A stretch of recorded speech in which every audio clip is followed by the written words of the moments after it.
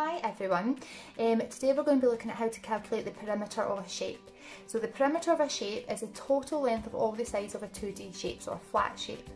When we calculate the perimeter we use the unit of measure centimetres, millimetres, kilometres, miles, whatever the original unit of measure is unless you're being asked to convert it. So we've got a regular shape and we've got a compound shape. You'll be focusing more on the regular shapes today. So to calculate the perimeter, which is just the length, all you have to do is add 4 sides up. So we know this side is 10 centimetres long, we know this side is 5 centimetres long. This is a rectangle and we know that 2 lengths are the same, the other sides are the same.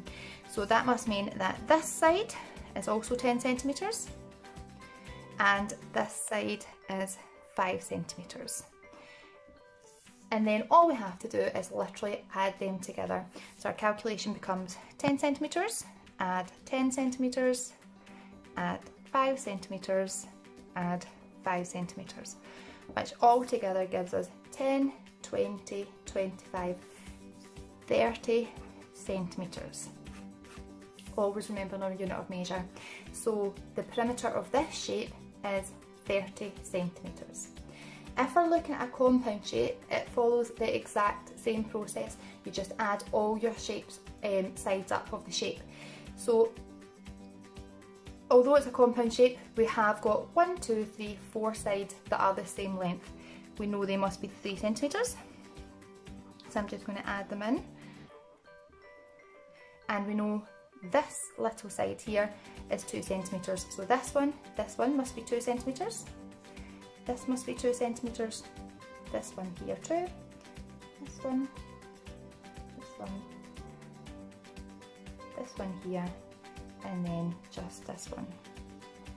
And again, it's just a total straightforward adding them all together. So I would probably do all the same sides, but you can add them together any way you'd like. So I've got 4 lots of 3.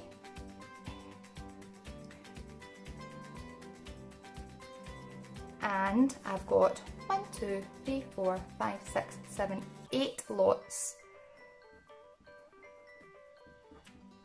of 2 centimetres. This is just another way to do it. So 3 multiplied by 4 we know is 12. 2 multiplied by 8 we know is 16. Which means we can add that together.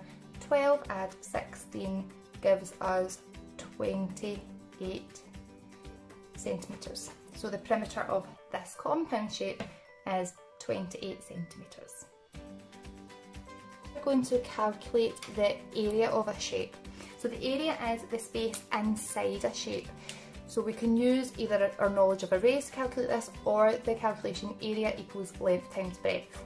So we use the unit of measure, centimetres squared, millimetres squared, kilometres squared, whatever the original measurement is. Unless you're being asked to convert it. So if we were to use our arrays, I can see I've got 2 rows and 4 columns. So I know, let's just use centimetres. So I know that's 2 centimetres. I know that's 4 centimetres. Which means I can use my knowledge of arrays because I can find out how many squares fit inside there. So I know 2 multiplied by 4 is 8, or of course I can just do length times breadth, which would be 4 centimetres multiplied by 2 centimetres, which gives us 8 centimetres squared. The way to remember the unit of measure is how many squares can you fit inside a shape. So we can double check that by going 1, 2, 3, 4, 5, 6, 7, 8. If you don't have the squares written out for you and you have just been given the measurements, you again can just do your length times breadth. So I've got a square here, so I could have 5 centimetres there, which means that this side is 5 centimetres too,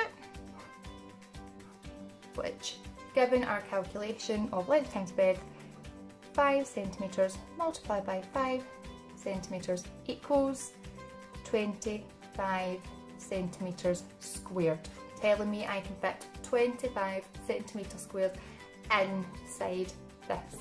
And if I were to do that in an array, I would have 5 rows and 5 columns. So just to calculate the area of a shape, we use either our knowledge of arrays, or we can do our length times breadth. Now we're going to look at how to calculate the volume of a shape. So the volume is the amount of space taken up by an object. So we can either count the cubes like you've got in your textbook, or you can use calculation volume equals length times breadth times height. So this is for a 3D shape, so we're bringing that extra kind of side in there. And we use measurement cubed this time, not squared, cubed, because it's almost like how many cubes can you fit inside each shape. So following just the volume equals length times breadth times height, we've got our measurements here. So we've got 5 centimetres multiplied by 2 centimetres multiplied by 3 centimetres. And this is where it comes in handy using our friendly pairs strategy.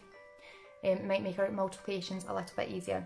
So I can see that 5 and 2 go together to give me 10 centimetres, and then straight away I know that 10 times 3 centimetres is 30 centimetres cubed, which means I could fit 30 centimetres in 30 centimetre cubes inside this. If we were to look at another shape, this is not drawn to scale. Again, we've got 5 centimetres, 10 centimetres and 2 centimetres. So doing our calculation there, I've got 10 centimetres multiplied by 5 centimetres multiplied by 2 centimetres. Now we know when we're obviously multiplying, it doesn't matter what order we multiply the numbers in. It doesn't matter if you've got, you know, volume equals height times breadth times length, or volume equals length times breadth times height, or volume equals breadth times length times height. As long as you've got all your numbers there. Really good thing about adding or multiplication, you can do them in any order. So I'm going to use my friendly pairs again. I know 5 times 2 gives me 10 centimetres. Straight away I can then add my multiply my 10 centimetres, which means the volume of this cube is 100 centimetres cubed, telling me that I can fit 100 centimetre cubes inside this space. So to calculate the volume of a shape, all you have to do is you can either count the cubes like you have got in your textbook, or if you can't see the amount of cubes, you can follow the calculation length times breadth times height.